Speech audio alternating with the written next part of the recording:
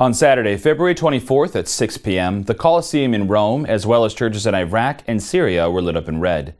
This was done so that the world might open its eyes about the persecutions against Christians around the globe.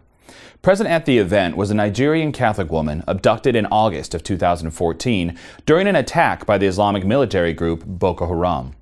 While captive, she was tortured, abused, and sold as a slave, a direct result of her refusal to abandon her Catholic faith.